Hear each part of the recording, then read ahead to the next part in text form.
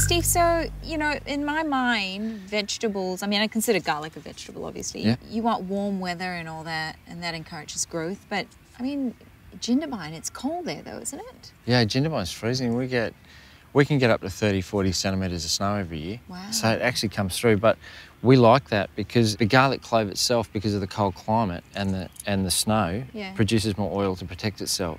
So we don't know how that relates to health benefits or anything else, but we know it definitely helps store the garlic a whole lot longer. So tell me, how do you grow garlic? Like, when do you put them in the ground and when do you harvest them? Garlic comes from something like this. So this bulb Yep. is what you get at the end of the harvest season, which is around December or so. Okay. So from that bulb, one clove has grown that whole bulb. So, No, really? yeah, so that's how we grow it. We split them apart and we plant these in the ground. Yeah. And then 7 to 8 months later, we come out with a bulb like this if we've done it right. And there'll be about 15,000 of them going in again this year. 15,000. By hand. Oh, my teenage son, I'll tell you, he's my not kids very there to happy help with you? me at the end.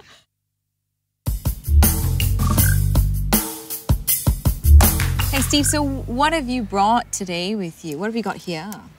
This is a garlic relish, and that goes really well on cheese and crackers with meats, your cold cuts. Yeah, or a piece of steak. I mean, dollop of that on the side. Perfect. This one's yet to be labelled because it's just an absolute new release, and this is a garlic glaze. Gosh. This goes over all your roasts and all those sorts of things. It's really syrupy, and it's Look at that. it's a reduction, so it's actually it's a beautiful one. And in terms of the garlic varieties you've got here, you've got the purple ones and the white ones. The purple came from overseas. It came with Yugoslavian tunnel diggers, and the purple grows very much around 7 or 8 cloves Yeah. in a beautiful little formed circle. Of course. But with these whites, these Yeah, white there's a- ones, you want to rip it open and have a Yeah. look. This particular Italian white is like a flower head around a central stem. It's some called Australian white now that it's been here for that long. Right. This one is said to be a whole lot more pungent and stronger in flavour Right. than what the white one is.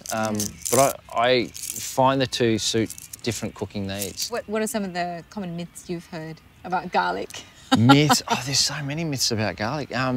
But one of the ones that I really want to see validated is the one about medicine and cholesterol.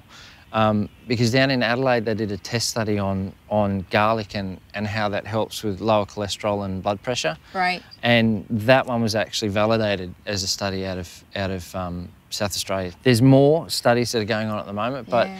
with a produce like we've got in Australia, it's a perfect place to be buying it and I eating think it. so. But also, it goes incredibly well as an aphrodisiac in wine. No, if you chop it up, garlic because and wine. there's so much oil in it. If you mince it up and you throw it in a glass of wine, and I've tried it, so I know it's true. If you throw it into a glass of wine, it's fantastic. Makes you go a bit crazy then. Yeah, that's right. I much prefer to put this in my Lactose paste, honestly. Yeah.